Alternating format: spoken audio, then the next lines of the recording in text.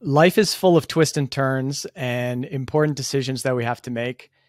You almost became a personal trainer in Fairhaven in Bellingham, Washington. What would that Sam Ocean have looked like besides way more jacked? Oh, I was about to say he would look a lot more jacked, but man, what a brilliant question. You're the only one who I think knows that about me. Man, that Sam Ocean would be so different than the Sam Ocean I am now. Now, admittedly, maybe that Sam Ocean might even be a little bit happy, or he'd, find some fulfillment, some little things in his day-to-day life. And there's nothing wrong with that path. It's admirable, it's honorable. Like, a lot of people choose it and they're doing just fine. But that Sam Ocean, he that path would have been a little bit too small for him. The dreams I had back then and the things I wanted to do were just bigger than what that vision was. But back then, that's all I knew existed. You choose one of these kind of traditional paths and you go for it. So all I've ever wanted to do was to live an exciting life, tell very awesome stories at the bar, and hopefully just inspire some people with those stories. And so that's the Sam Ocean I have chosen to become today, which is just a far deviation from what I was thinking years ago. Yeah, we all kind of have that choice to make. I know for me, it was my parents pushing me in a certain direction. And it really only felt like one choice was like, go to college, get a job. I didn't even realize there was another path. And I know for you, there's some things you can't control, especially with your parents. Your mom was 16 years old, came over from India and put you up for adoption. And I just wonder, like, I know that's a heavy subject for some people. And I wonder if that's impacted you and your why at all, or if that's just kind of a footnote in the Sam Ocean story. Man, such a beautiful question. To start with the end in mind, I would call it a footnote that at certain moments, depending on the day and the time and what I'm thinking, turns into something much bigger for a flash. So I always started with this. If you've seen that movie Slumdog Millionaire, right? A lot of people have, but for some reason when I talk to someone, they haven't. My birth mom pretty much went through that. She was kind of like in the slums. She was abandoned as a kid, so she got put up into an orphan home in India over there with a ton of other kids, right? An American lady flew from the USA to go travel, and she traveled around that area, just happened to walk into that orphan home, and that's when she had that moment for her. She just felt like she wanted to make a difference. She wanted to help these kids, but she could only help one. She happened to adopt one of those kids. It happened to be my birth mom, flew her to the USA, raised her. At 16, she got knocked up and she had me. But she knew she was too young to raise me, so she put me up for adoption too. Now, it's not a touchy subject for me because it was a planned adoption. So we knew who the parents were going to be. The week before I was born, those parents backed out, and the parents I have today were the second in line for that. So I've seen my birth mom once a year ever since, and I grew up in a great family. They took great care of me. And I always think I was like one generation away. I was one decision away from like not growing up in USA, not having these opportunities and being a completely different person and situation. So I do think about that, and I do feel blessed for what I have now. Yeah, there are a lot of people that don't have, stable homes like us. They don't have great opportunities to kind of understand what a good dynamic is in the home. And that really, I think, helped me a lot. Kind of look at the world in a certain light and not feel like certain pressures. Um, but even so, like, you still have to go out in the market and do things on your own. And nothing's really given to you in life once you reach a certain age, except for you. I guess there was in college, you got that A+ on that piece of art that you made that was terrible, and it kind of like, helped you question a little bit, like, what am I doing here? Is this really like a representation of the real world, and am I going to benefit from this? And so I'm curious, like, can you talk a little bit about the meritocracy of social media and creating content there, and how you can really cut through, and it's based on, the actual quality of the work? Definitely, man. It was so that story that you bring that up is so funny because I'm terrible at art. I draw this like egg. It didn't even look like an egg, and the teacher gave me an A+ for trying. I'm like, that's so nice, but like, I like what grade, and that grade's going to get me into the next step. I'm like, it wasn't really for me. And so it's funny, after that, I instantly got into content creation. And I just knew from an early age back then, this is like, man, this is 20, what is it, 13. So we didn't have these people who are personal brand gurus or how-to courses, or you got to create content like this if you want to get followers. There wasn't any of that stuff. There wasn't these courses or coaching or masterminds teaching us how to do these things.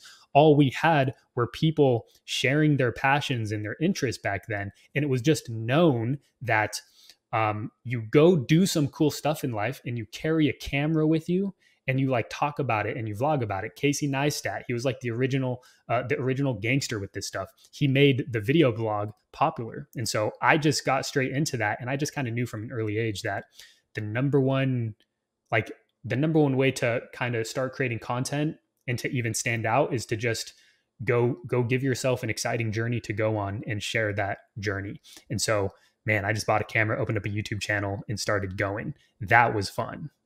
So you had that in front of the camera experience, but also I know a lot of your business experience, you kind of been the man behind the man, or like this, the Scooter Braun behind the Justin Bieber, right? I heard you say, I want to be the guy in the crowd that everyone on stage knows about. And I think that's a really cool way to frame it. What was so appealing about stepping into that role in business? So that stepping into that role happened because of the pain point of being in front of the camera, which is when I opened that YouTube channel, Greg, I recorded, must have done, I don't know, 200 videos. I lost track. Over the course of 5 years, I had a whopping 500 YouTube subscribers. I kind of posted into the void, as they call it, for like 5 years. And I just had this real moment with myself. I was sitting on a beach in the Philippines, right, with barely any money, vlogging about this stuff. And I just realized I'm becoming a little bit superficial. I'm spending so much time talking about stuff. I'm not actually like truly doing something or building something amazing. And I looked at the people in my life and like the ones who are building, they're not the ones kind of like in front of the camera. They're these guys kind of behind the scenes, building these skills, making these connections with other people and creating something epic, usually in the form of a business. So it was one of my life experiments where it's like, okay, I'm going to put the camera down. I'm going to go incognito and I'm just going to go behind the scenes and become as effective as possible. So that's where I learned business skills. That's where I learned about marketing, copywriting, all of these things I know. That's where I started to network and meet some bigger players above me. And over the course of what was nearly a decade, I learned how to take my skills and create money out of thin air. With that, since I feel stable in that, it has now brought me back to wanting to come and be in front of the camera and start to share some of this stuff, because I feel like I just went on a hero's journey. And this next time around, it's like I'm bringing the camera back because I've learned how to wield the sword and use it to kind of slay the dragon, and I just want to show other people the same thing. I want to talk about that because one of the guys that you helped a lot and worked closely with is Digital Jeff. And you recently parted ways. And you, like you said, you're used to kind of coming in and maintaining and optimizing these creators at the success level that they're at. But now you're the man, right? You are the man. You're putting yourself back out in front. How are you approaching this new chapter in your journey? Yeah, what I have just historically done is I find the faces, I find the personal brands who have the audience, have the attention, and I make them a deal. I say, hey, you're really good at this. I'm really good at what I do. I'll do the marketing, the sales, the operations. So you don't have to. All you have to do is keep creating your content, keep being famous, and keep making people happy. And I'll build the machine behind you to capture everything you do. So that's been the pitch that just works over and over and over. Building those machines really helps create leverage. And I just realized if I were to partner with myself and I made myself that same deal, I think I can actually achieve this. I never did it before because I always knew how to go find really big people who had big audiences and were sitting on just gold mines of cash within 30 days. I don't have those giant audiences, but I'm like, it would be an exciting adventure to put my money where my mouth is and quite literally turn myself into a case study. So I have pitched myself, Greg, that same deal that I go pitch all these other people, and I'm making myself as the face as I build the machine behind the scenes.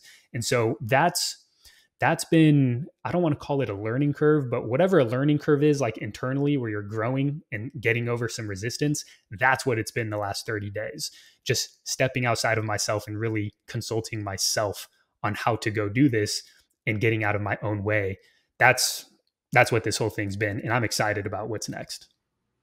I have no doubt you're going to pull it off, but that requires a lot of work now. You're kind of working behind the scenes and in front of the scenes. Are you building a team to help you do this, or are you taking it on by yourself?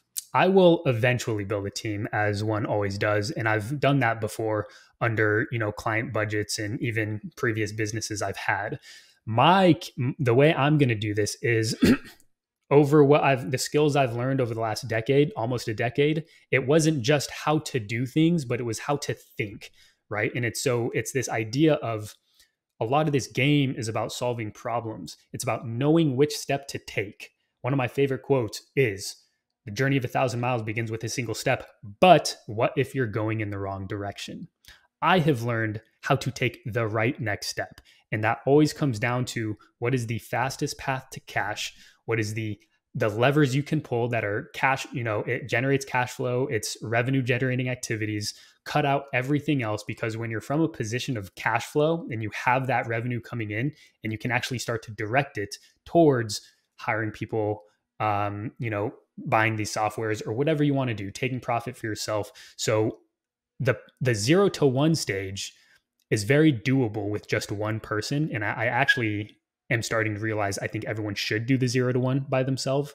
It just gives you so much more leverage when you go from 1 to 10, which is bringing in other people. So that's my plan. It's going to be make an offer, find the audience, connect the two with marketing, and then do that up to a certain revenue checkpoint, and then bring someone in. It's also really beneficial. It's empowering, first of all, when you can take yourself from 0 to 1 and you just like, okay, I did that. But it requires along the way to build a lot of skills too that you may not have had to kind of fill in the blanks. You don't even, it's kind of like you don't know what you don't know until you just get in there. And so it's a really vital process. I agree with you to kind of do that by yourself for a number of reasons.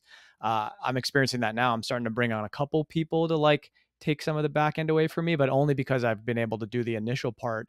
And to your point, has built like, a bit of a reputation and audience because I was able to be like a one man show for a little bit. So that's super cool. And I know that you also had like, you have like some direct response sales background. I don't know if you know this about me, but I worked, my first job for 3.5 years was at an as seen on TV company where I helped work with vendors to like set up different websites for, those different infomercials late at night and stuff like that. So past life, but that was literally called the direct response industry. It was like super DR.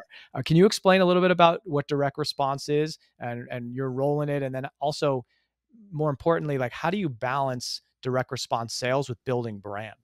Ooh, so first of all, Greg, I'm so proud of you for what you've been doing. I love to hear that you're bringing in other people. What you have, it's going to fly through 0 to 1, 1 to 10, 1 to 100. And so the second thing is, I am fascinated to know that was your background in our industry. I'll get to the definition soon. It's funny, you started there and now you've moved away. A lot of the biggest people in our space, they'll actually like go online and then they'll try to get back to the infomercial just because, as you know, it can pull in a lot of money.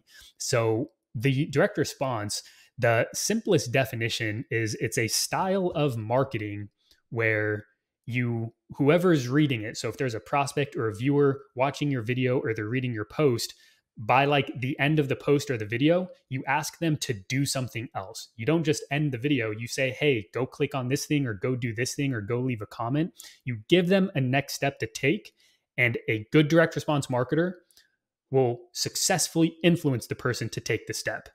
And so that's what it's about. The whole point of direct response is, each thing, each asset, each website or email you create, you tell them where to go next, and you just keep telling them to go closer and closer and closer to eventually buying your product. That's like the ultimate thing. When you tell them, hey, buy this product, and they buy it.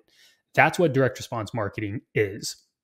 So I can go into how you balance direct response with brand. The reason that's even like a question in our space is because direct response marketing is great to go from 0 to 1. It is a way to think about generating cash flow today, which I think is probably the number one priority for any business. The With brand doesn't have that element of like telling people what to do. Brand is more of like a feeling you give to the audience. And so when they log off Twitter or they get off social media and they're just taking a walk in the park, they're still thinking about you. They're still feeling what they felt when they watched your video. Like that effect is brand. It's much more intangible. It's harder to control.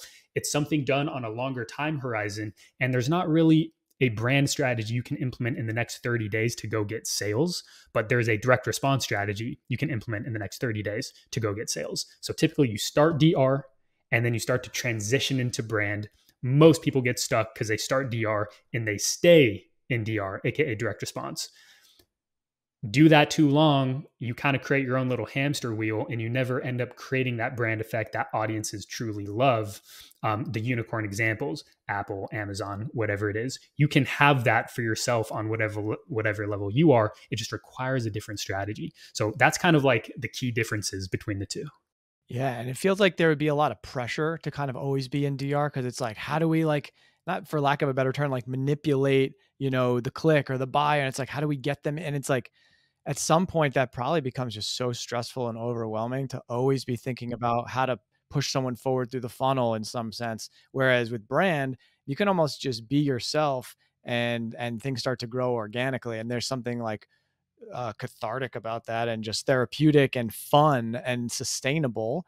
And that's something that I've experienced on X has been able to like the meta right now is telling these stories and opening up and being more yourself. And that's really working.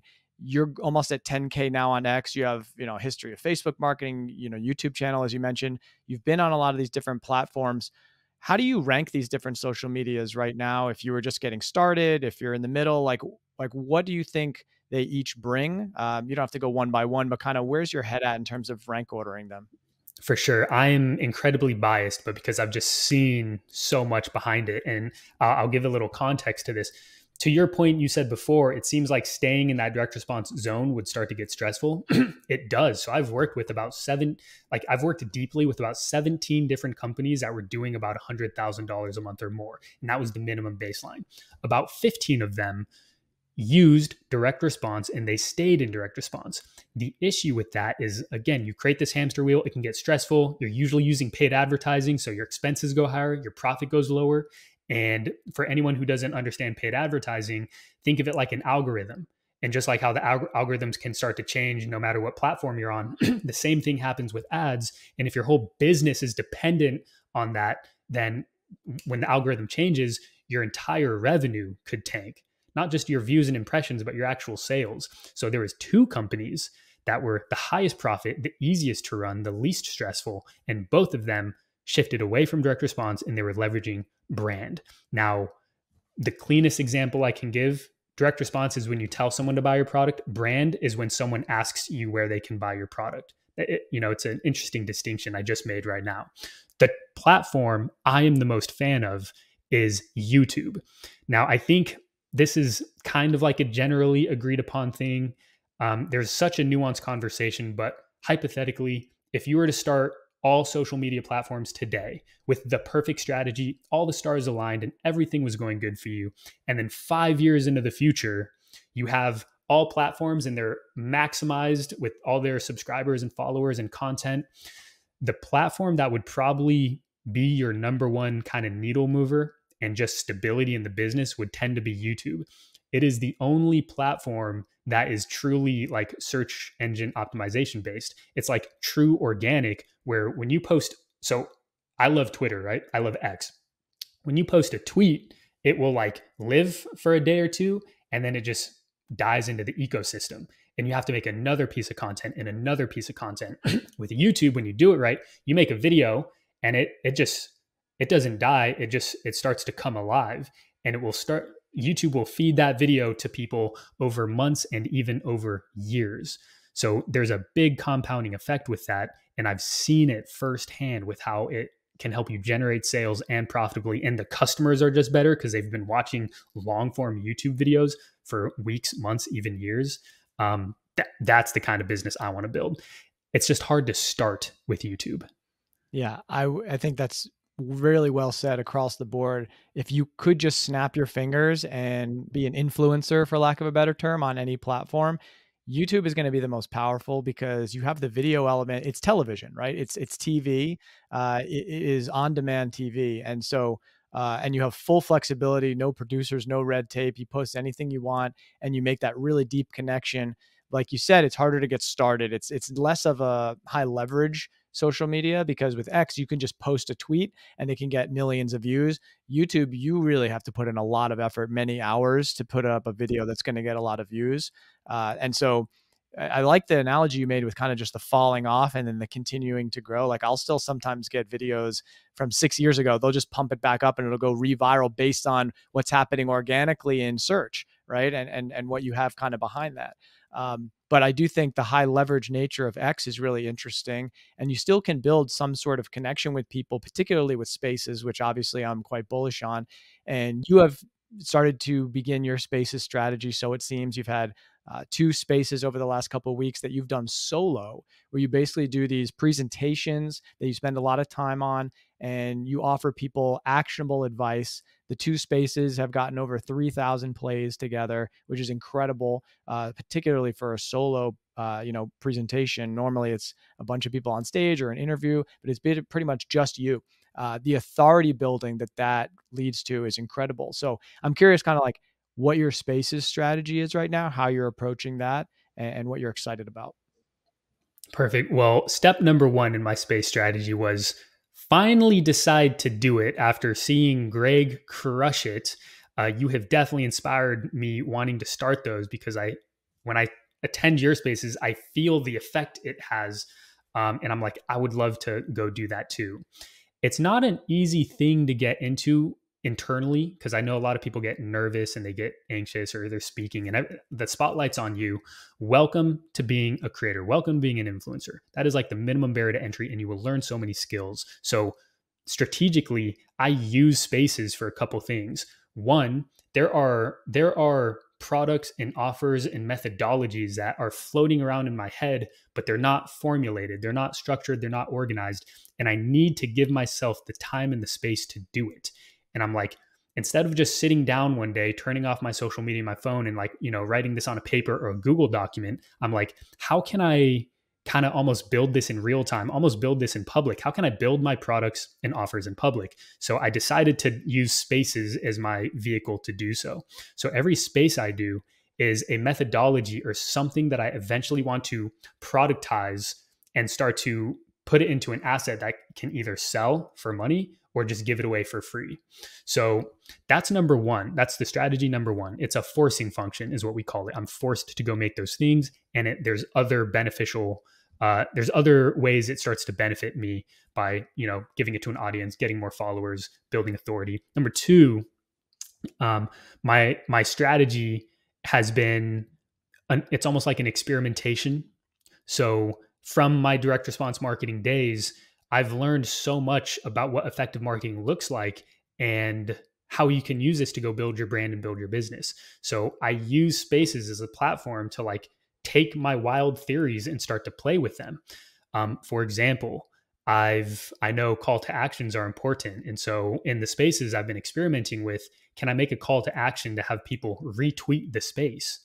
What do I have to do to get everyone here to retweet the space? I work backwards from there. I'm like, okay, I'll deliver value, but I need to make some very appealing offer. So I'll make an offer and I'm like, I'll give it to you for free if you retweet this. And then boom, the retweets go up. I'm like, okay, cool, successful experiment.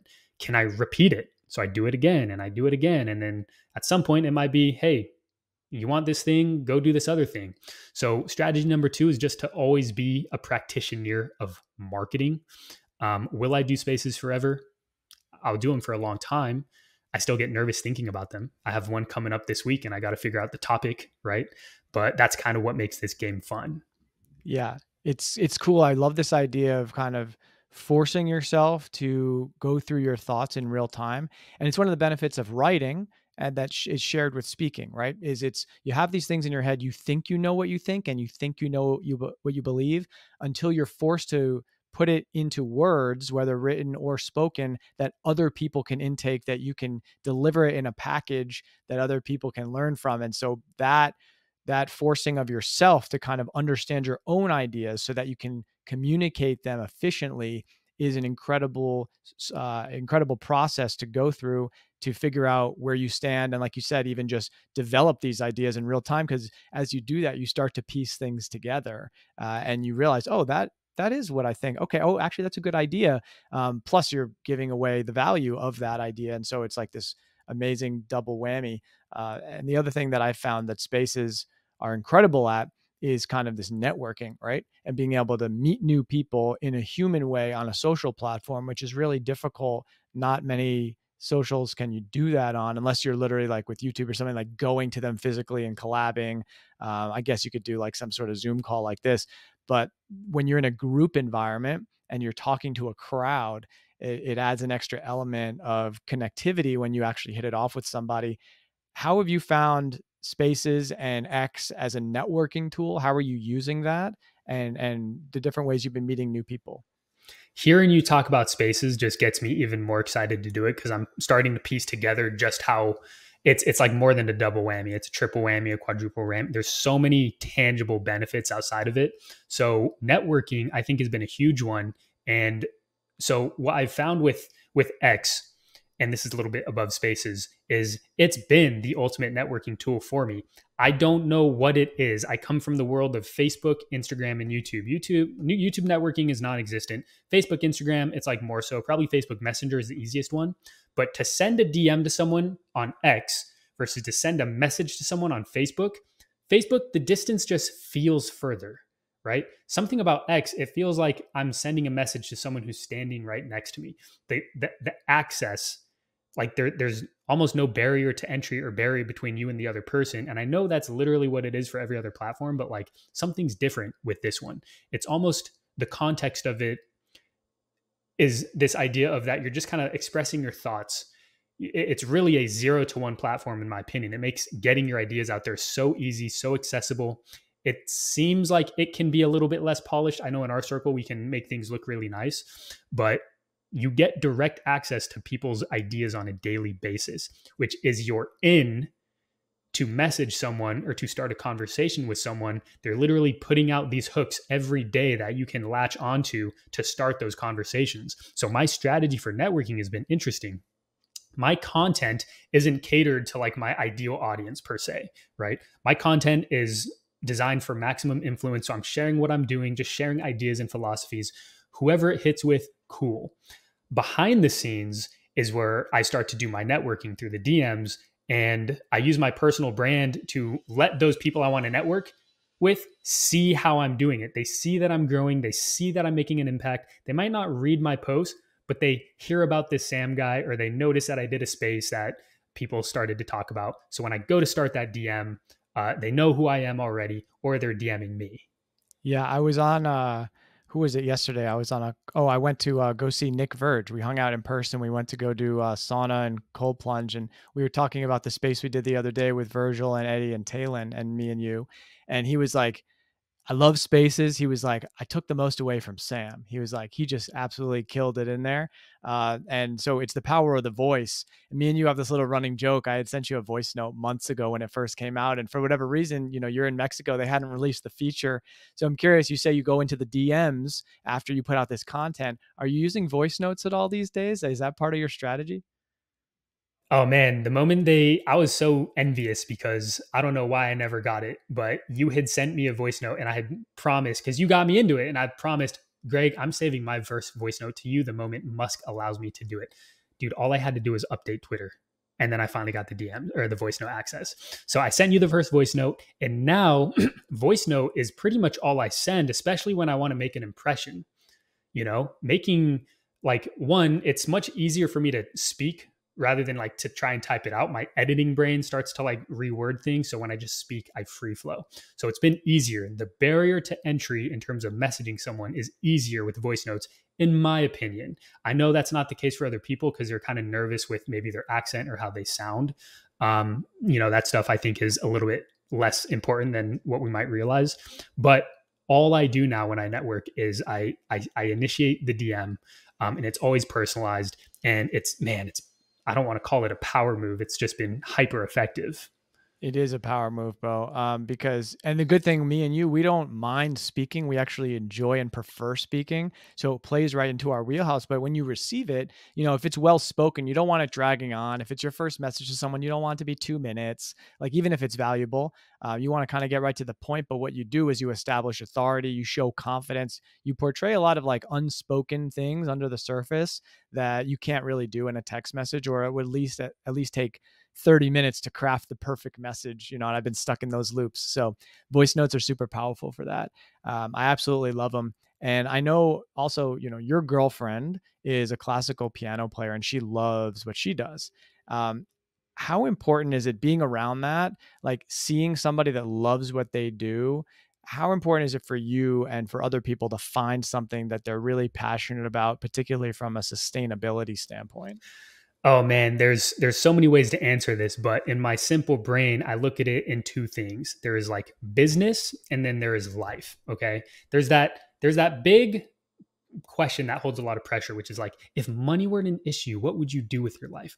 That's so hard for people to answer because it's a hypothetical that will probably never happen. But what would you do? So for me, I admit this, I'm not passionate about business. I do enjoy it. I find the things that get me excited about it, the process of doing it and experimenting and seeing things work, right? When you shoot the basketball and you hear that swish, that's what I like more than winning by 20 points.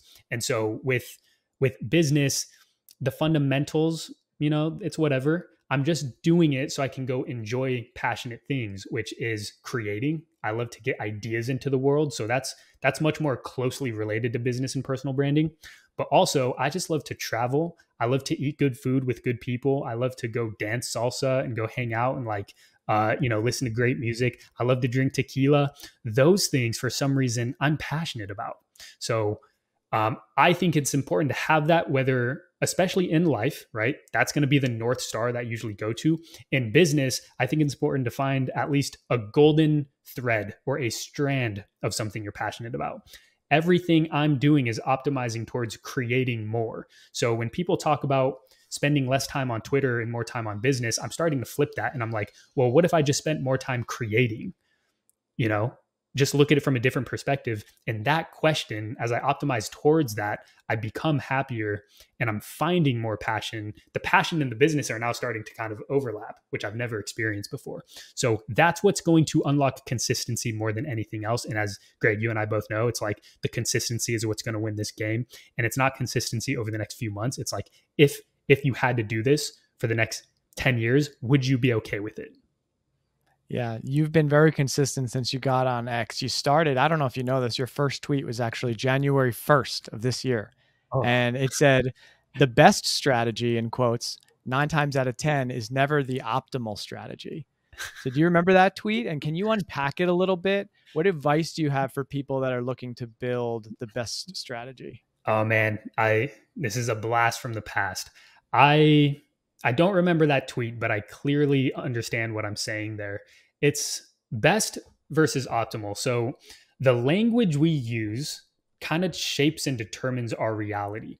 And I think people are a little bit unclear with their languages and their definitions, the word best being an issue. So in my time, we hear it all the time. Hey, what's the best platform? This or that? What's the best content calendar? This or that? Should I do this? Should I do that? Questions like that. Those are all the wrong questions because what does the best mean?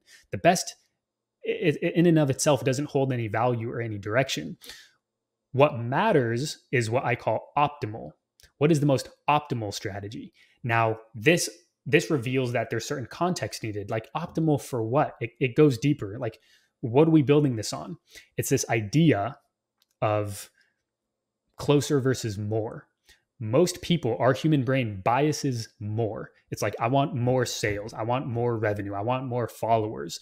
But what people don't understand is more doesn't necessarily make you more successful. And it definitely doesn't make you happier.